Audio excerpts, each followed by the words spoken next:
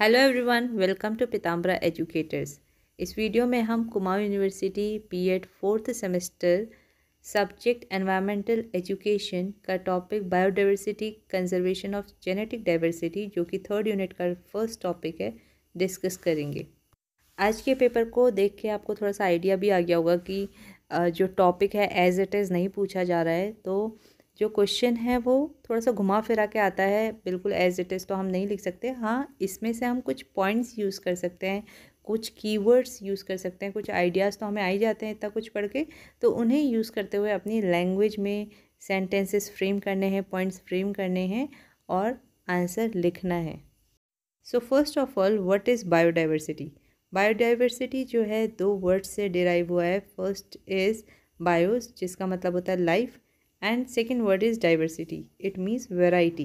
तो bio means life और diversity मतलब है variety, it means variety of life. या फिर हम ये कह सकते हैं, डेफिनेशन इसकी सही डेफिनेशन ये होगी, biodiversity is the variety of plants and animals inhabiting in an ecosystem. तो इकोसिस्टम में प्लांट्स और एनिमल्स की जो वैरायटी है उसे ही हम बायोडाइवर्सिटी बोलते हैं।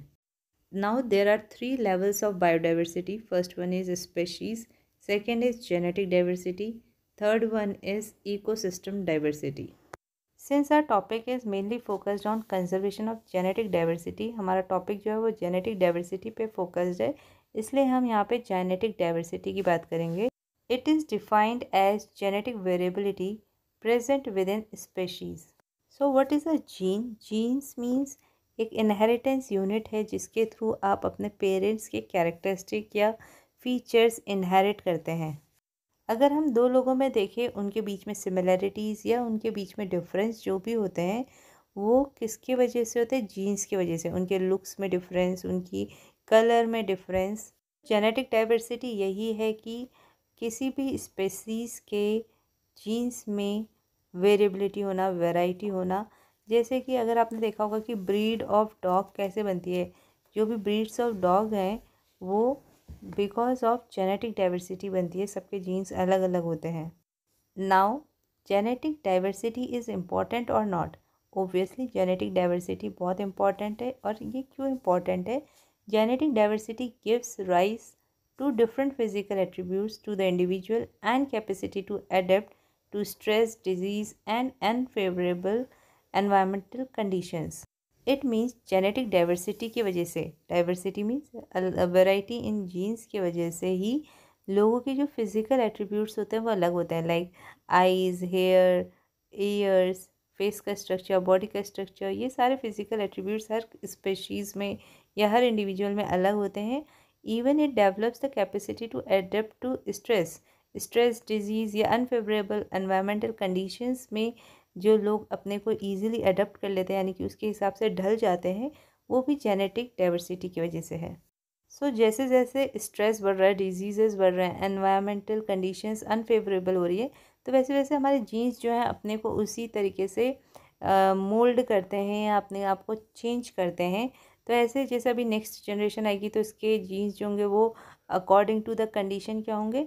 चेंज हो जाएंगे। फॉर एग्ज़ाम्पल, अगर हम अभी ये कोरोना वाले टाइम को देखें तो ऑब्वियसली हमारे जीन्स भी अब according to this disease develop हो गए होंगे कि इसको रेजिस्ट करने की पावर उनमें डेवलप हो गई होगी। Second point is environmental changes that are natural और ड्यू टू ह्यूमन इंटरवेंशन, यानी कि ह्यूमन की वजह से या फिर नेचुरली जो भी एनवायरमेंटल चेंजेस हो रहे हैं उसकी वजह से क्या होता है? Natural selection and survival of the fittest. तो इसकी वजह से जिनके भी जीन्स डेवलप हो रहे हैं, जो अपने आप को फ्लेक्सिबली इस चीज़ को अडॉप्ट कर रहे हैं, इन चेंजेस को, वो सर्वाइव करेगा। और जिनके जीन्स नहीं चेंज हो रहे हैं obviously they will die. Next point, genetic diversity is important for a healthy population. तो अगर हमें चाहिए कि लोग जो है हेल्दी रहें तो ओब्वियसली जेनेटिक डाइवर्सिटी बहुत इंपॉर्टेंट है, क्योंकि जीन्स में वैरायटी होनी चाहिए। नेक्स्ट जनरेशन जो है उसको और ज़्यादा स्ट्रेस और ज़्यादा एनवायरमेंटल चेंजेस देखने पड़ेंगे, तो ओब्वियसली उनके जीन्स जो है अपडेट होने चाहिए according to that condition. For example, it should be resistant to paste, disease और अदर कंडीशन, और जो भी बाकी एनवायरमेंटल कंडीशंस होंगी उनके अकॉर्डिंग उन्हें वेरी होना चाहिए। Next, genetic diversity reduces the recurrence of undesirable inherited traits. It means genetic diversity के वजह से जो भी अनडिज़ायरेबल इनहेरिटेड पर्सनल कैरेक्टरिस्टिक्स हैं जो एक पर्सन अडॉप्ट कर सकता है या इनहेरिट कर सकता है वो कम हो जाएगा। फॉर एग्ज़ाम्पल, पहले जो अर्ली मैन थे वो अपने चारों पैरों को यूज़ करके, या हम कह सकते हैं कि दोनों हाथ और दोनों पैरों को यूज़ करके चलते थे, बट ये अनडिज़ायरेबल ट्रेट था। तो जैसे जैसे जीन्स चेंज हुए वैसे वैसे ह्यूमन बींग जो थे अपने सिर्फ पैरों पे चलते हैं अब। Now examples of genetic diversity is different varieties of rose flower, wheat, etc. तो रोज़ फ्लावर की अलग अलग वैरायटीज़, वीट की अलग अलग वैरायटीज़, ब्रीड्स ऑफ डॉग, ये सब जो है ये एग्जाम्पल्स हैं जेनेटिक डाइवर्सिटी के। Now how to conserve genetic diversity. So there are various methods to conserve biodiversity. First one is in situ conservation. इसमें क्या होता है कि पूरी बायोडाइवर्सिटी को कंजर्व करना तो बहुत डिफ़िकल्ट है, तो कुछ हॉट स्पॉट्स आइडेंटिफाई किए जाते हैं और वहाँ पे जो स्पेसीज़ हैं, एंडेमिक मीन्स जो उस एरिया में स्पेशली वहीं पे पाई जाती है ऐसी स्पेशीज़ किसी पर्टिकुलर हैबिटेट में, तो उन्हें कंजर्व किया जाता है। या फिर ऐसी स्पेशीज़ जो हाई रिस्क है उनके एक्सटिंक्ट होने का, विलुप्त होने का, तो उनको क्या करा जाता है, कंजर्व किया जाता है। क्योंकि पूरी बायोडाइवर्सिटी, सारे जो स्पेशीज़ हैं, सारे ऑर्गेनिज्म को तो नहीं कर सकते, बहुत डिफ़िकल्ट हो जाएगा। इसलिए कुछ पर्टिकुलर जो हमें लगता है कि अब ये एक्सटिंक्ट होने वाली है, इनका नंबर जो है कम हो रहा है, तो उन पे ध्यान दिया जाता है, उनको कंजर्व करने की कोशिश की जाती है। तो एग्जांपल है like wild life sanctuaries, national parks. Next method is ex situ conservation. इसमें क्या होता है, जो भी प्लांट्स और एनिमल्स है जो थ्रेटेंड है, यानी कि जिनको आपको लगता है कि अब ये एक्सटिंक्ट ही होने वाले हैं अगर इनकी प्रॉपर केयर नहीं की गई, तो उनके नेचुरल हैबिटेट्स है, लाइक अगर वो वाइल्ड लाइफ सेंचुरी में है, नेशनल पार्क में है, किसी फॉरेस्ट में है, तो उनको वहाँ से ला के एक स्पेशल जगह पे रखा जाता है, उनकी स्पेशल केयर और प्रोटेक्शन की जाती है। फॉर एग्जाम्पल बॉटेनिकल गार्डन्स, जू।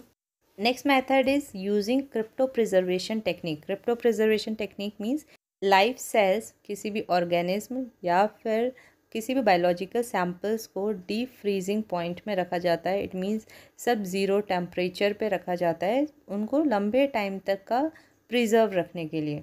सो यहाँ पे बोला गया है using crypto preservation technique, gametes of threatened species. What is gamete? जो रिप्रोडक्टिव सेल्स होते हैं, दोज आर कॉल्ड गैमेट्स। तो रिप्रोडक्टिव सेल्स को, किन के रिप्रोडक्टिव सेल्स को? जो थ्रेटेंड स्पेसीज़ है, जो हमें लगता है कि अभी एक्सटिंक्ट होने वाली है या डेंजर में है, उन्हें उनके गैमेट्स को प्रिजर्व करके रखा जाता है जिससे कि वो फर्टाइल कंडीशन में रहे for a longer period of time. Next method is eggs can be fertilised in vitro. In vitro means जो टेस्ट ट्यूब या किसी ग्लास में रख के उसे फर्टिलाइज किया जाए। And plants can be propagated through tissue culture, and using tissue culture we can propagate the plants. Next point, genomic library is a recent advancement to conserve genetic diversity. Now what is genomic library? It is a collection of DNA of a single organism, यानी कि एक single organism की जो भी DNA sequence है उसका collection होता है, दैट इज़ जीनोमिक लाइब्रेरी, और ये यूज़ होता है फॉर कंजर्विंग जेनेटिक डाइवर्सिटी। ये टॉपिक थोड़ा सा कॉम्प्लिकेटेड है तो आपको टाइम लगेगा इसको प्रिपेयर करने में, लर्न करने में, बट आई होप इस वीडियो से आपको हेल्प मिलेगी ये कॉन्सेप्ट समझने में। And if you find this video helpful for the preparation of this topic, तो प्लीज़ कमेंट करके बताइएगा एंड लाइक करिएगा वीडियो को, and please subscribe our channel also. Thank you for watching this video and all the best for your exam.